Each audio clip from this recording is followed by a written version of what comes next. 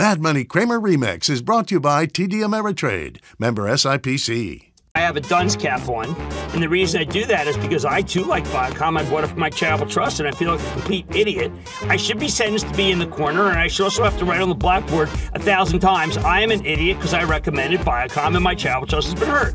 I, too, felt that CBS Viacom would be a potent and really powerful combination. It's oddly not worked.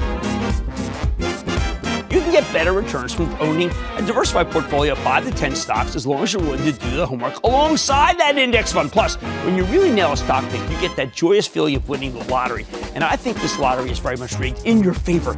I want you to buy Christian McCaffrey. Who's Christian McCaffrey? It's United Technologies. Stick with the program. Even without the new drug, Viacom was worth owning. Very profitable company, good balance sheet, a couple of terrific franchises, including some excellent multiple sclerosis drugs. That's why I think the move isn't over. Now, if you don't have much capital and you're just trying to save for retirement, please put that money in an index fund.